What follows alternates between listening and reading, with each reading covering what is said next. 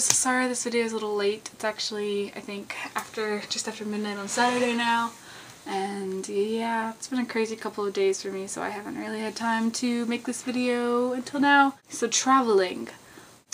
I've done a lot of traveling in my day. Like James, I was also a military brat, but my dad was in the United States Army, not the United Kingdom's Army, so we got to go to quite a few cool places because, you know, the United States likes to have bases everywhere. But I also went to Germany. I lived in Germany for 4 years. I also lived in Puerto Rico for 3 years, and then I lived in Texas, Pennsylvania, Maryland, Virginia, and now Florida. I think that's all of them. Oh, and I was born in Louisiana. And besides that, I've done a lot more other traveling. Like when we lived in Germany, I know we went and saw Italy and Paris, though I don't remember that because I was only like 3 years old at the time. I just recently went to New York. I've been meaning to do a video about that. Well, I did a video for the book extra part of New York, but I'm going to make another video for the New York part of New York. Even though I don't really get to see that much of New York, I do have some footage that I think can make it into a video. Maybe I'll put a few of that in now, or while I've been talking. I lived in the UK for 4 months, back when I was studying abroad during college. That was probably my most memorable and most cherished experience. My favorite place that I've gone, and that's because it's one of the first places, or actually one of the only places that I've ever really felt like myself while I was there. Like I lived the way I wanted to live, and like, I don't know.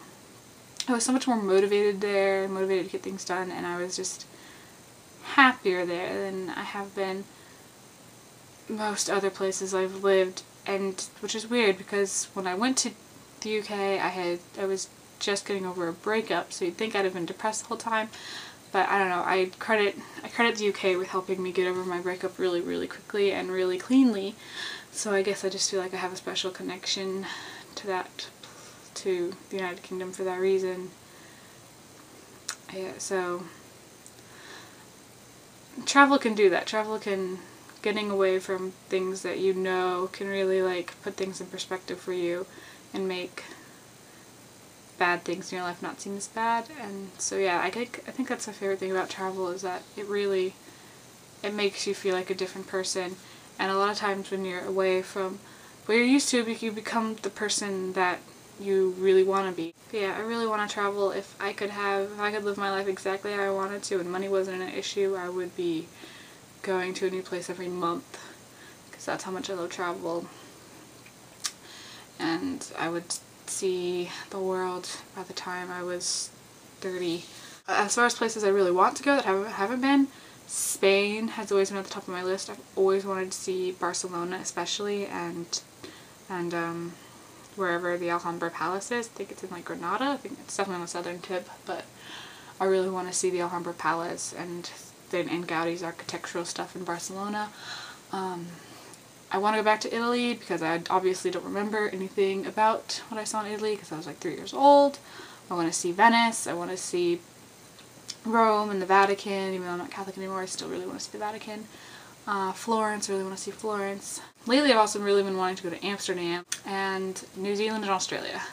And right now I feel like if I could go anywhere in the next 2 years, it would be New Zealand, because I kind of want to try to run into the people who are filming The Hobbit. Oh my gosh, the fact that it's going on.